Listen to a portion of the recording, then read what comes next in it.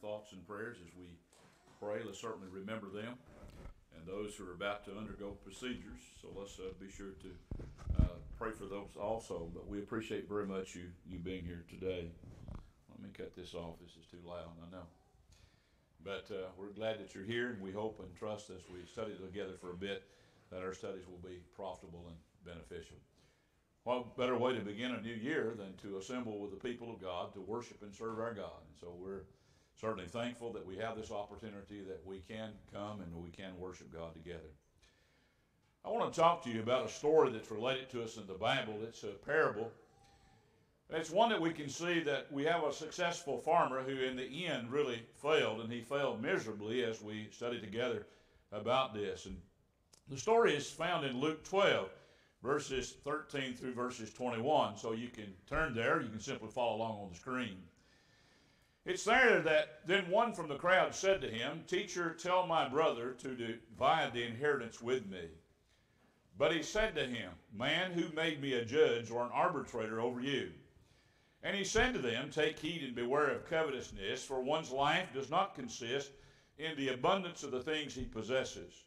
Then he spoke a parable to them, saying, "The ground of a certain rich man yielded plentiful, and he thought within himself, saying, What shall I do, since I have no room to store my crops? And so he said, I will do this. I will pull down my barns and build greater, and there I will store all my crops and my goods. And I will say to my soul, So you have many goods laid up for many years. Take your ease, eat, drink, and be merry. But God said to him, Fool, this night your soul will be required of you. Then whose will those things be which you have provided? So is he who lays up treasures for himself and is not rich toward God." Now, one of the things that obviously that we can see in this, we can see why he states this parable to them. Here's a man from an audience, this crowd that gathered. He says, "Tell my brother to divide this inheritance with me." And obviously this was an older brother. He's the one that possibly had control of the inheritance. And yet he wants the division of that inheritance immediately, and he wanted to share this. And it's pretty apparent from the story itself that this man was covetous, because this is the reason why the Lord said, "Take heed and beware of covetousness, for one's life does not consist in the abundance of the things that he possesses." There's something else in this parable that stands out to me as well concerning this man who asked him to tell his brother to divide this inheritance with him. He said, "So is he who lays up treasures for himself and is not rich toward God." Was this individual rich toward God? Or what was he more concerned about? He was more concerned about his physical inheritance than he was his spiritual inheritance that he could possess in heaven as a result of his loving and serving the Lord. Now, this is one of the problems that we see in society that we live in today, that there are more people that are concerned with the physical things, the material things, than they are the spiritual things. That's very obvious when you just simply take a glance at their lives and see what really matters to them. What really matters to you? You can tell a lot about yourself when you see what really matters to you. What do you put first in your life? Is the Lord first? Do you put him first? Do you love him and serve him? Is he always first and foremost in your life? Or could it describe us that we're covetous and that we're not treasuring up spiritual things and we're not rich toward God? Now let me suggest some things to you of why this farmer failed. One of the first things that you can see is where he sought counsel from. Now, where was it that he sought counsel from? Did you see that in the text as we read? Well, it's pretty apparent when we read what was said within the text. He said, and he thought within himself. Now, who decided this? He did. Where did he look? Himself? Is that where we need to look? Oh, certainly we need to examine ourselves, but we need to examine ourselves in light of the Word of God. The Word of God needs to play a prominent role in our lives. So here's a man that thought within himself and saying, he was thinking about retiring, wasn't he? And he was thinking about retiring without God. He wasn't concerned about God and serving God. The answer does not lie within self. Naaman is a great example of this as well. You remember, this is a Syrian man he was a commander of the Syrian king's army. But the Bible says there in 2 Kings 5 that he was a leper. He had the disease of leprosy. You remember they had made some invasions into the land of Israel. And of course they had captured this Israelite girl. And this Israelite girl was serving Naaman's wife in this household. And she goes to Naaman's wife and she tells Naaman's wife, said, you know, there's a prophet in Samaria. If he would go and see this prophet, he could be healed of his leprosy. And he does. He goes to Samaria. But he approaches the king initially, and the king is kind of upset that he would come to him. And eventually Elisha hears of this, and so he sends and brings Naaman to him. Now the amazing thing about this is that Elisha doesn't even go out to him. He sends a message to him. Said that Naaman went with his horses and chariots, and he stood at the door of Elisha's house, and Elisha sent a messenger to him. He didn't go out. Here's your message. Here's what you need to do. He said, go and wash in the Jordan 7 times, and your flesh shall be restored to you, and you shall be clean. But Naaman became furious and went away and said, indeed, I said to myself. This is what I think. This is what I think. This is how I can be healed of my leprosy. Is that how he was healed? Because of what he thought? Or was he healed when he listened to the man of God and when he went and dipped 7 times in the Jordan? See, answers are not within ourselves. What you and I have to do is we have to make sure that we seek counsel from God. You know, the Bible is pretty plain. There's a number of passages that we can look at. Proverbs 14 verses 12 said, there is a way that seems right to a man, but its end is the way of death. It may seem right, it may feel right, I may think it's right, but unless God has said it, then it will end in my spiritual death and spiritual separation from God. Jeremiah 10 verse 23 said, O Lord, I know the way of man is not in himself. It is not in man who walks to direct his steps.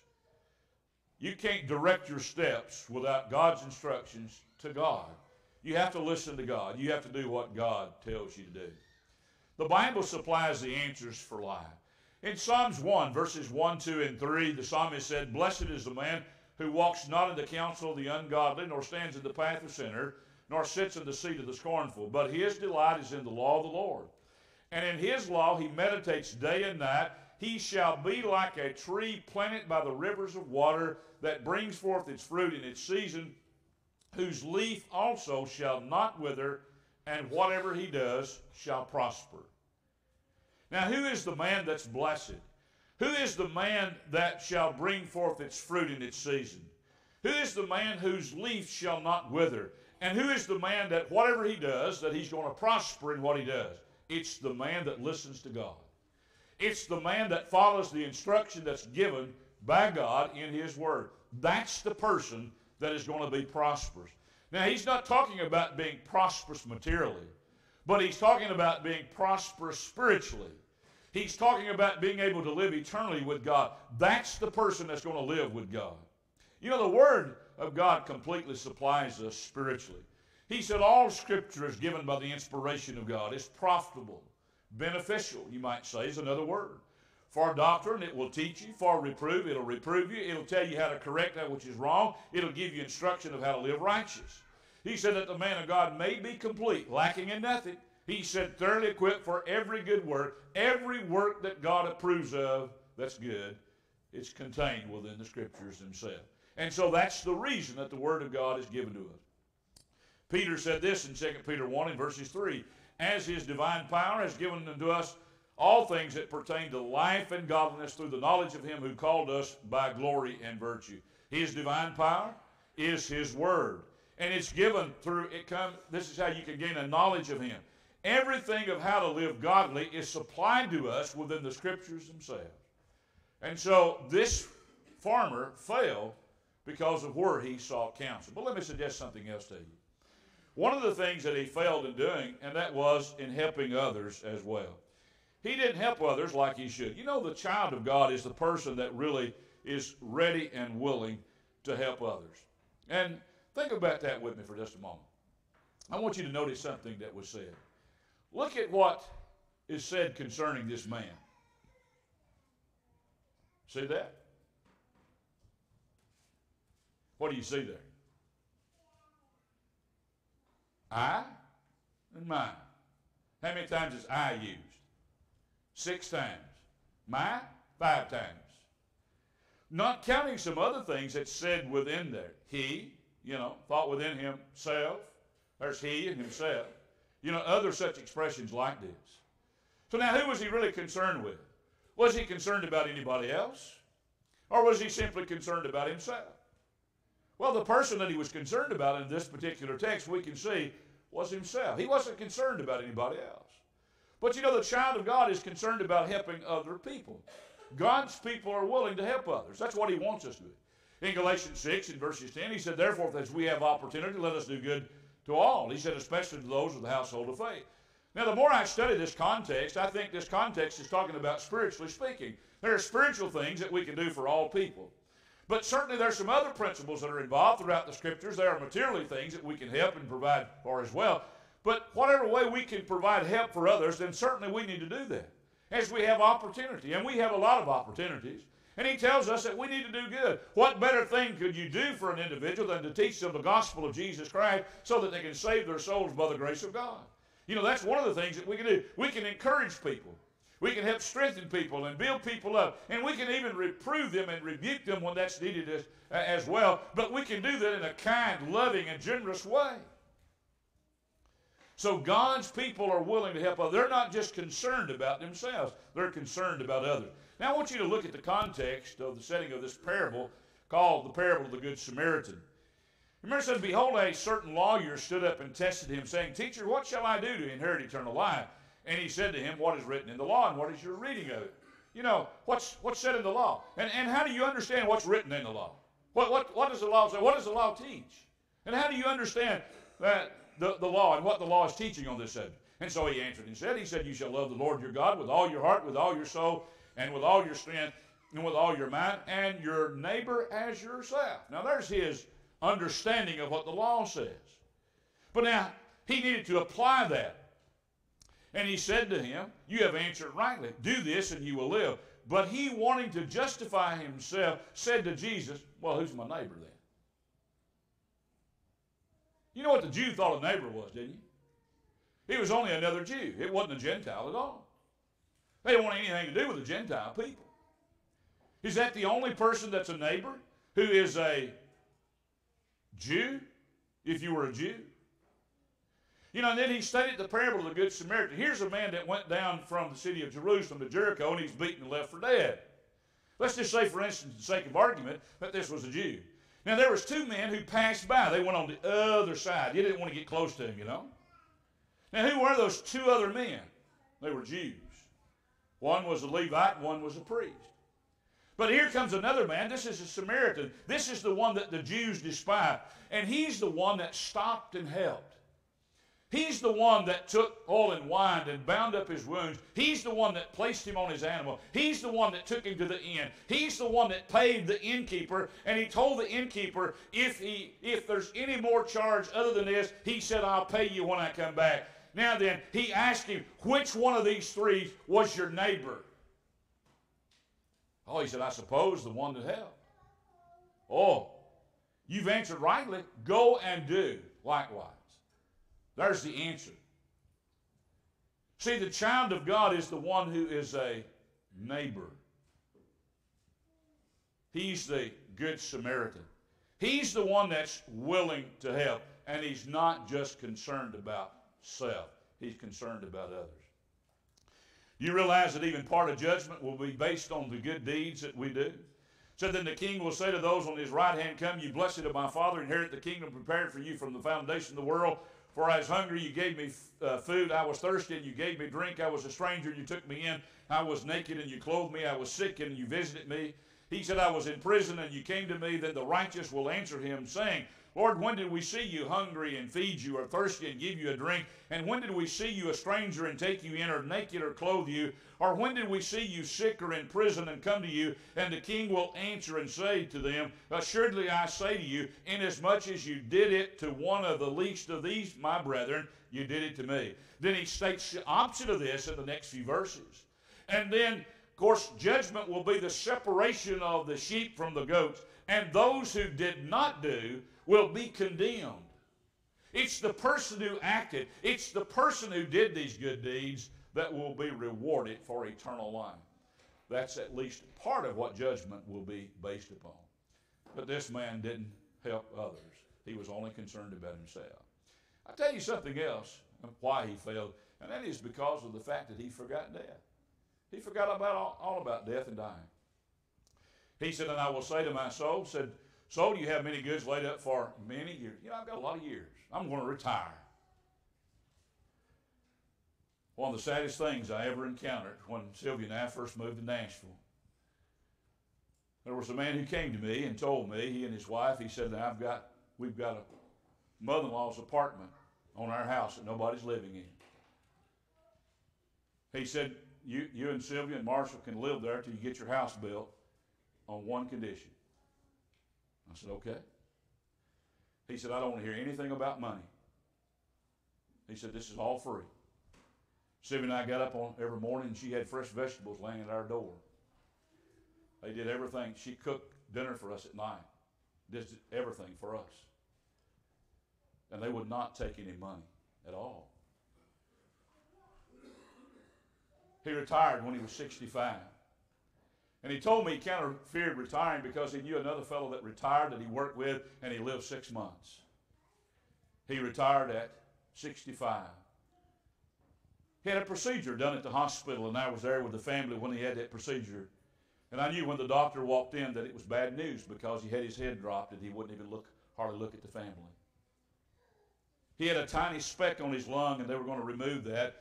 And they simply closed him back up, and they told him that he had 6 months to live, and that's exactly what he lived.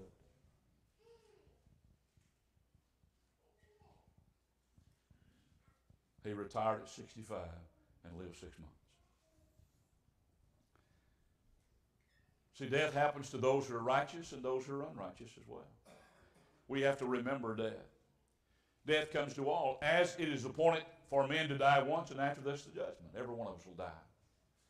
In Genesis 3, verses 19, here's the reason why. He said, by the sweat of your face you shall eat bread till you return to the ground, for out of it you were taken, for you are dust, and dust you shall return. That's part of the punishment for the sins that Adam committed. And this is what God says to Adam. He said, this is what you're going to do. He said, you're going to have sweat of your, you're going to have to work and labor for your food. But he said, you're going to die. And he said, you're going to return to the dust. If you read the book of Genesis and Genesis 5, you're going to notice numbers of times throughout that, and he died, and he died, and he died. It emphasized the fact that, yes, we will die. It's going to happen to all of us. And you see, this rich farmer, he forgot all about that. In 1 Corinthians 15, in verses 22, he said, for as in Adam all die. He's talking about physical death. He said, and so also in Christ shall all be made alive. All will rise from the dead in Christ. But the point is that all of us will die. Every single one of us. And in Christ will rise to answer God in judgment. The righteous along with the unrighteous. And so Moses, the servant of the Lord, died there in the land of Moab according to the word of the Lord. He was a righteous man. And here's a righteous man that died. Here's a righteous man that was taken up to the Mount Moab, and he got to see the promised land, but he couldn't enter in because of the sin. But that doesn't mean that he didn't enter into his eternal rest. He simply didn't enter into the promised land. But here's a righteous man that died. Moses' name is mentioned over 850 times in the Scripture. That's quite a bit, isn't it? And so you can see how righteous and upright he was.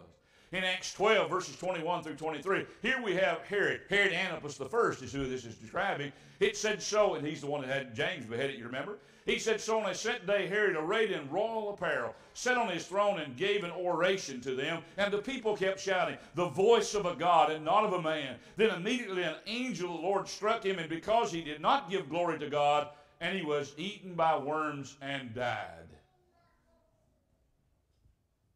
See, righteous and unrighteous die. It's an appointment that we all will keep, and we need to remember that. We need to keep that ever before. But you know, special attention was paid to those that were righteous. And said, so it was that the beggar died and was carried by angels to Abraham's bosom. The rich man also died and was buried. Didn't say anything about angels coming taking him anywhere, did he?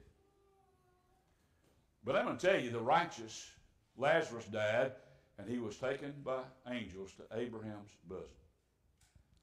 Acts 7, verses 55 and 60, talking about Stephen. He said, but he, being full of the Holy Spirit, gazed into heaven and saw the glory of God and Jesus standing at the right hand of God. Then in verses 60, he said, then he knelt down and cried with a loud voice, Lord, do not charge them with this sin. And when he had said this, he fell asleep. The Lord was paying close attention to the fact of Stephen giving his life as a martyr for his cause. See, special attention is given to those who are righteous. But we all will die. Let me suggest something else. You know, he failed in considering his soul as well. He did have a soul. He said, and I will say to my soul, soul, you have many goods laid up for many years. Take your ease, eat, drink, and be merry. But God said to him, fool, this night your soul will be required of you. Then whose will those things be which you have provided? See, there is an inward and an outward man. Soul is used here talking about life, basically. But there's something beyond life here that he didn't consider, and that was his eternal soul or his eternal spirit. You know, one can lose their soul. In Matthew 10, verses 28, it said, and do not fear those who kill the body but cannot kill the soul, but rather fear him who is able to destroy both body, or both soul and body in hell. See, I have a body, but I also have a soul or spirit. There's an inward being that will live on throughout all eternity, and I can lose my soul. In Matthew 16, in verses 26, he said, for what profit is it to a man if he gains the whole world and loses his own soul? Or what will a man give in exchange for his soul? What are we willing to give in exchange for our soul? Material things? A little pleasure? Not putting God first and foremost in my life? Am I willing to lose my soul to have ease, to have material prosperity, to have power or prominence? Or am I willing to submit to God and be faithful and loyal to him? You know, the Bible also reveals to us what it means to lose one's soul. Now, I'm not trying to distinguish between Hades in this particular verse and hell, Gehenna. The only difference I can see between those, and the lower part of that, would be one is temporary and the other is permanent. But I want you to know, it said, so it was that the beggar died and was carried by angels to Abraham's bosom, as we read just a moment ago. But he said that the rich man also died and was buried, and being in torments in Hades. He lifted up his eyes and saw Abraham afar off and Lazarus in his bosom. And then he cried and said, Father Abraham, have mercy on me, and send Lazarus that he may dip the tip of his finger in water and cool my tongue. For I am tormented in this flame. But Abraham said, Son, remember that in your lifetime you received your good things, likewise Lazarus evil things, but now he is comforted and you are tormented. Now there's what it means to lose your soul.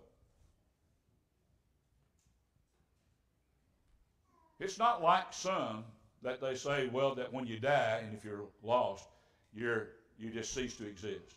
You're annihilated. No, that's not true. That's not what the Scripture said. This rich man knew that he was in torments. And he knew that it was an awful place. And he actually asked, I've got 5 brothers, send somebody back to warn them so that they won't come to this awful place. And the answer to that was, the Lord said, no, they have Moses and the prophets. Let them hear them. He said, no. He said, they won't hear them, but they'll hear someone if he rises from the dead. He said, no, they won't hear me. And there's a lot of people that won't listen to what the Lord said. And this is what it means to lose my soul. I'll be separated for all eternity from the grace and goodness of God, and I'll suffer punishment or being torments forever and forever and forever. That's what it means to lose my soul. But let me suggest something else to you. You know, one of the things that he failed in, and that is in acknowledging that God is and that God exists. So is he who lays up treasures for himself and is not rich toward God. Was there anything said about his relationship with God? Did he believe God was and that God exists? Did he honor God in any way? No, he wasn't rich toward God at all. You know, he was just concerned about tearing down his barns and building greater barns so that he can have material prosperity and so that he can sit back and take his ease, eat, drink, and be merry. That's what he was concerned about. So he didn't acknowledge God at all. You know, plans without God are doomed to failure. That's for sure. He said, "Come now, you who say today or tomorrow we will go into such and such a city, spend a year there, buy and sell, and make a profit. Whereas you do not know what will happen tomorrow. For what is your life? It is even a vapor that appeareth for a little time and then vanishes away. Instead, you ought to say, if the Lord wills, we shall live and do this or that." He said, "But now you boast in your arrogance. All such boasting is evil. Therefore, to him who knows to do good and does not do it, to him it is sin." Something I've overlooked in this for a good number of years, I think, is the connection between what's said in verse 17 with what's said from verses 13 through 16. What is it that I know to do good? Doing good is including God in your plans. And if I don't do good, I'm not including God in my plans. That's the connection here. Oh, I understand that there's some other far-reaching applications of that, but that's the application that James makes here. You have plans for tomorrow? If you do, you better make sure that God's included in them. That's what he's telling us. They're doomed to failure without God in them. That's what happened to this prodigal son. It said, not many days after the younger son gathered all together and journeyed to a far country, and there wasted his possession with prodigal living. His older brother sat on prostitutes. He said, but when he had spent all, he said, there arose a severe famine in that land, and he began to be in want. And then he went and joined himself to a citizen of that country, and he sent him into the fields to feed swine. Swine were unclean animals to the Jews. And he would gladly have filled his stomach with the pods that the swines ate. Unclean animal, he was not only willing to take care of them, but even eat with them. He said, and no one gave him anything. But when he came to himself, he said, how many of my father's hired servants have bread enough and to spare, and I perish with hunger? He said, I'm going to rise. I'm going to go to my father. He said, I'm going to tell my father. He said, Father, I have sinned against you and against heaven and earth. Forgive me. And his father forgave him. The father in this story is God the Father. See what happened to the prodigal son when he left his father's house and his father's security? When he failed to acknowledge his father, the same thing can happen to us. Now then, I want you to think. I want you to, as we close the lesson, I want you to notice what the Lord says about this man. But God said to him, fool. You're a fool. Now, I didn't say that. God said it. The Lord said that. The Lord said that those that are more concerned about their material possessions than they are serving God, they're fools. Because you're going to lose the only thing that you have that is of any value, and that is your soul. Your soul is far too valuable not to put God first in your life. If you're not a Christian, what is it that's keeping you from becoming one? It has to be you. We're willing and ready to help you in whatever way we can. Are you willing to believe that Jesus is the Christ? You obviously believe that, or else I don't think you would be here today. But are you willing to repent of your sins and to confess your faith in the Lord? Be baptized in water for remission of your sins, as the Bible instructs. It's the fool who refuses to do that. And if you've done that and you've wandered away from the fold of safety, come back to the Lord. Make your life right with God. We'll pray with and for you as you repent of those things and confess them freely and openly to the Lord. Then the Lord certainly will forgive you and cleanse you. So we're here to help you in whatever way we can. So if you're subject, make your way to the front and let your wishes be made known as we stand together to sing this hymn.